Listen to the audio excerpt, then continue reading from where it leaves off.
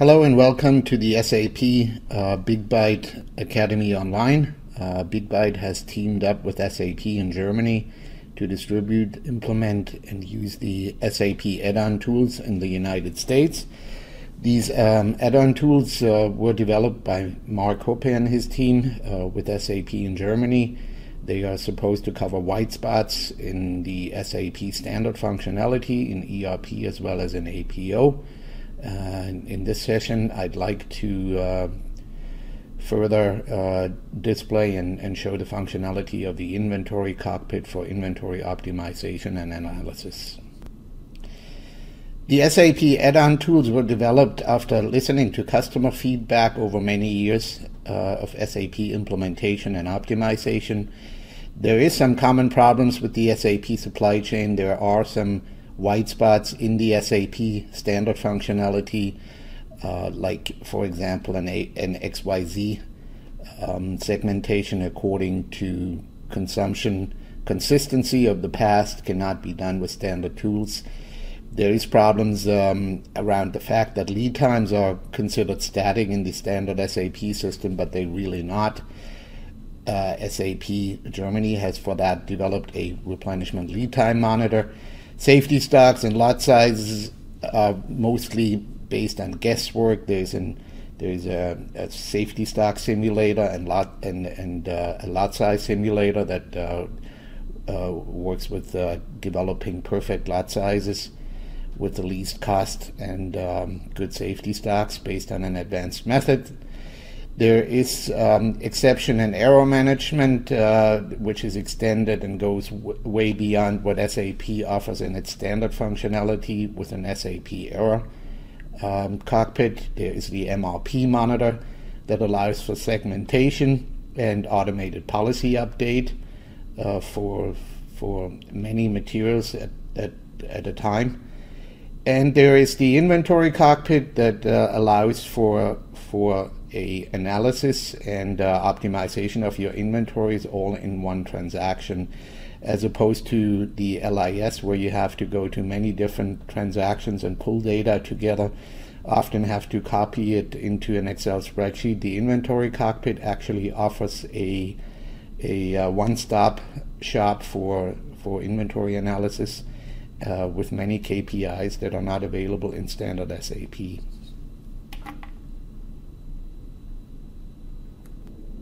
If you're thinking about optimizing the use of your SAP standard software, Big Byte offers packaged solutions that start with the optimization of the use of your standard ECC or APO software package. We're looking at your process and getting the most out of the SAP functionality as it is in the standard. As a second step, we then offer the SAP consulting solutions, the SAP add-on tools, which cover, as mentioned before, the white spots that SAP standard cannot provide. With it comes the ABC XYZ classification, also an EFG for lead time or a life cycle classification. With it comes an automated policy update, replenishment lead time monitor, an inventory controlling cockpit, and many more. And as third step, we then offer the packaged solution where we look at the process and how to most efficiently execute the process using standard SAP as well as the SAM consulting solutions, the SAP add-on tools. There's many advantages. There's advantages for the business, of course, with an optimized process and transparency in the system, better use of it, increasing the competence of your users. But there's also advantages for IT, because as soon as you sign up with the SAP add-on tools, you have direct access to SAP in Germany. And if there is any customized solution that you would need, it could be developed right with SAP resources, with SAP capabilities, and completely, of course, integrated into the SAP standard system. Every development is done by within the SAP namespace, and is done so that any upgrades or anything thereafter is not a problem. There is a multitude of cockpits, monitors, and simulators that is being offered by SAP Germany, and SAP Germany is constantly developing more of those tools, but they are meant to just cover white spots in the standard SAP functionality and not to replicate any existing functionalities. So if you look at the individual cockpits and monitors, you will not find anything that's already available in the standard SAP system, and for that reason it's very important that you first go through an evaluation on how much use you're making of the existing SAP system before you go on to implement these monitors. But as soon as we got the most out of the existing SAP standard system, we can look into these monitors and make sure that we are using the system to its full extent and above and beyond. So let's go right into our demo system and demonstrate the SAP add-on tool Inventory Controlling Cockpit. We're opening up the add-on tools menu and a double click on the SAP LOM /IOC menu item will get us right into the Inventory Cockpit's initial screen. We're using a preset variant that fills in all the necessary inputs on the 3 tabs of the initial screens of the Inventory Controlling Cockpit.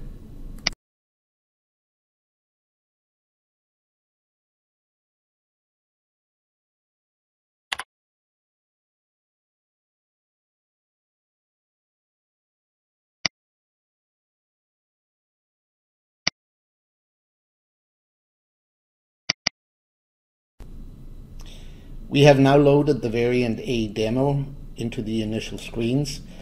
What you will see in a second is on the tab periods we have selected MRP monitor results from the past.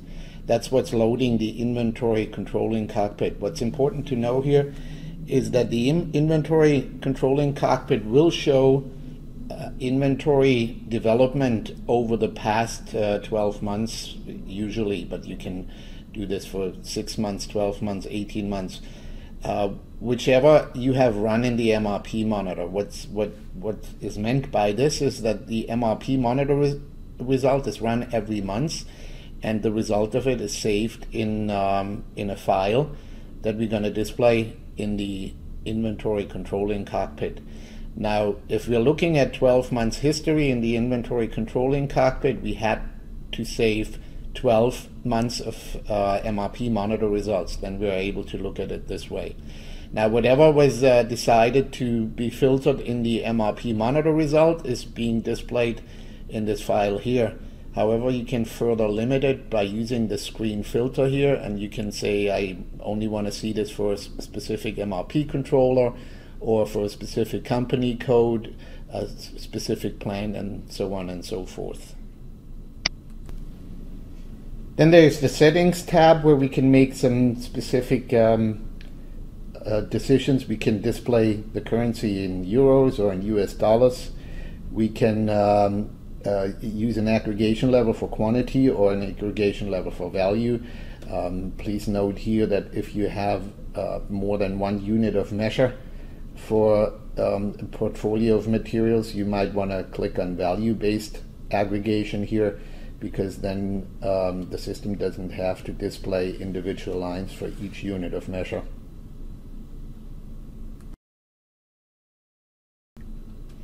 Scrolling further down in the Settings tab brings up something really interesting for us to do, which is setting a inventory target.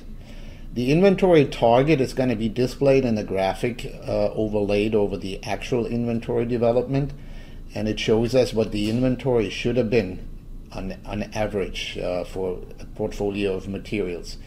And the way we figure what the inventory value should have been, we can use the formula that's displayed here, which is replenishment lead time multiplied with the average consumption per day.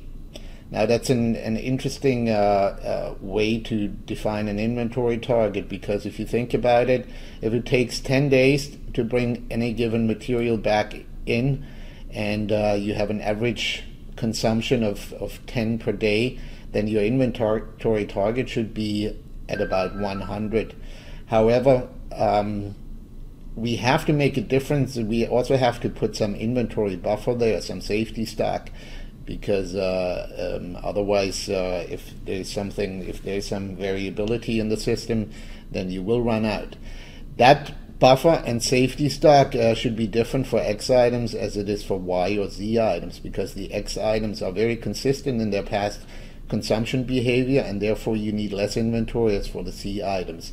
If you look at the target replenishment lead time factor, you can identify that for X items you need less safety than you do need for Y, and even more for Z items. So that factor is being included in the calculation of the target inventory value, and can be set customized as you think it would be best. You have also the option to set some ranges for display. You have some graphics editing options that you can maintain here, and some upper and lower limits for the display of early warning messages. And then there's the periods tab, in which the most important input is the reference key. The reference key comes from the MRP monitor. It comes from the MRP monitor result. Every month that we run the MRP monitor for segmentation and the calculation of some KPIs, like dead stock, average inventory, and so on and so forth, every MRP monitor result is saved as a reference key for the inventory cockpit. In that way, you're creating MRP monitor results for every month, and you save them all in the same reference key. That reference key you're then using in the inventory optimization cockpit, so that you can see the inventory history, the inventory development, and various KPIs that belong to it.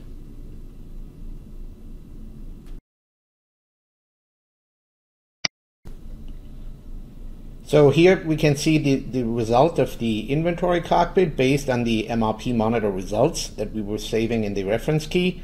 And we see on the upper left, we can see the segmentation from the MRP monitor result, and we can see a graphic on the right that displays inventory target value, receipts and consumption, and the inventory development over time. We can also set up some the individual windows in a certain way that we can better see what we are looking at.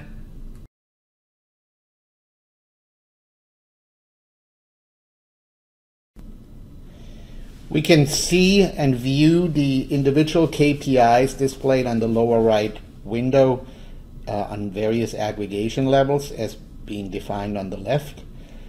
Currently, we're looking at the entire plant and its KPIs and values of the KPIs for that plant as a total. But we can also click on ABC XYZ analysis, and we'll see a different result then. Now we can see the KPI values by class or segment.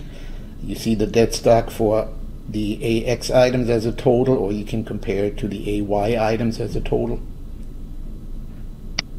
You can view the KPI values by MRP type. And let's have a look at the various KPIs that are displayed in this layout that we have chosen here.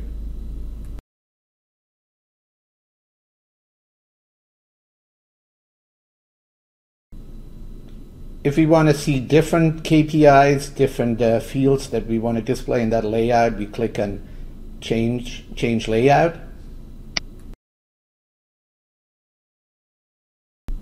And as you can see, there is a large selection of KPIs, fields out of the Material Master record, calculated KPIs in the MRP monitor result or in the inventory cockpit, calculated KPIs coming from the material document analysis.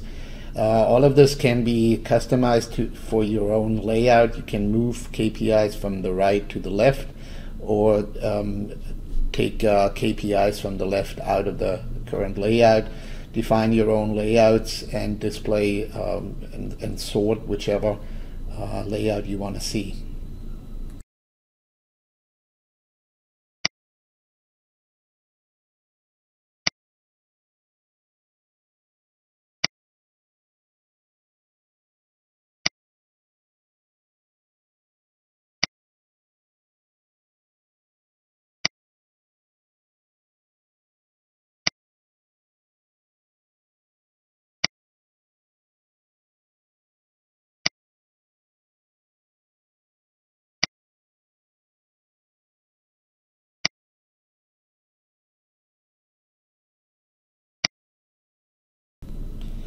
Now we can perform various sorting and filtering activities, as you can see in the following screens.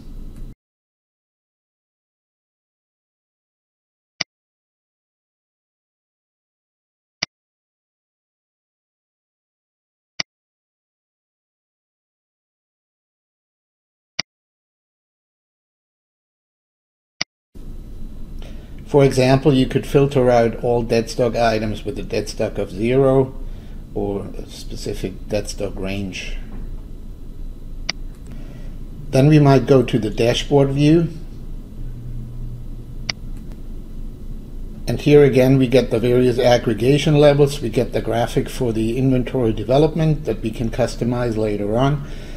We get the list of KPIs, and that's can be aggregated whichever way you want to. But there's also an additional graphic to the right that we can customize as well. Now we're aggregating according to MRP type, and the graphic to the right changes with it. We can also change the graphic on the right to display, instead of a pie chart, a bar chart.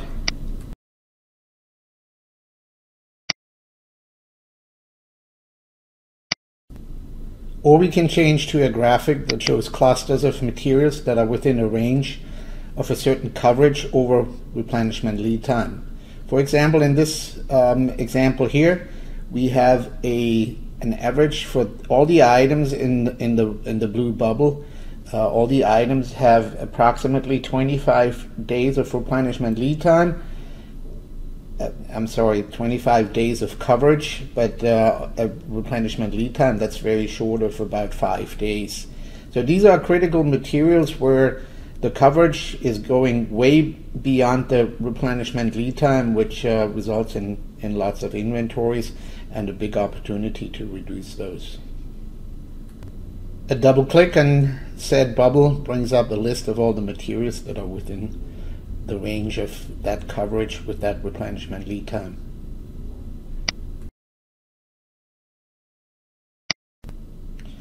Regular functionality is available again. For example, you can export those lists into a spreadsheet or anything else you would like to. You can change the layout and pull any KPI into the view.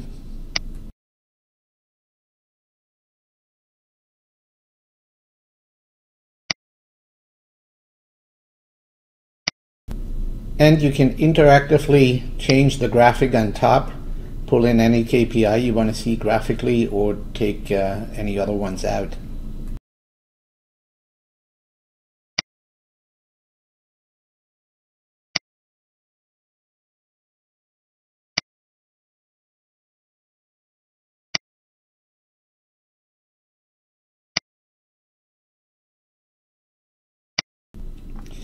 Then there's the tab Period Comparison, where for any aggregation level you can display the inventory development over time for certain MRP controllers, broken down by ABC, XYZ indicators for the plant altogether, or any other aggregation level.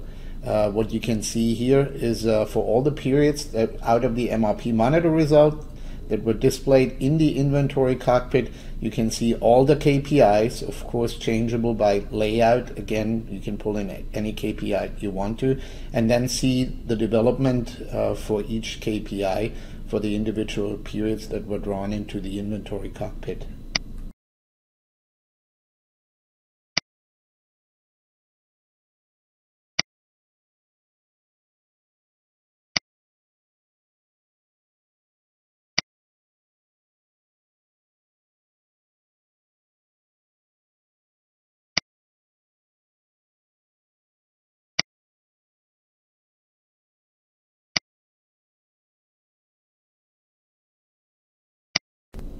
And lastly, we can go to the tab Hit Lists, where you can, as the name implies, build your own list, your hit list of materials that you want to target for inventory reduction, for any kind of optimization, and so on and so forth.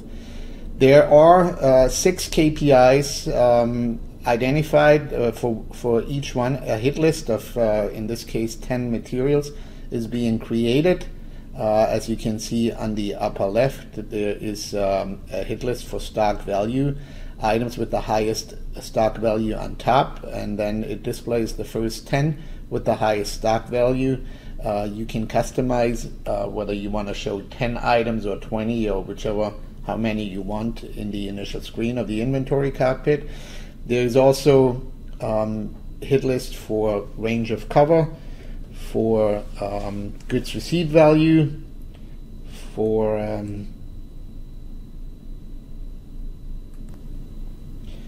the consumption value, and as we can see later, there is also a dead stock hit list that's further below. We can also use all the change layout functionality, the export functionality, with those icons on top of each screen, and we can display again various KPIs in the overview.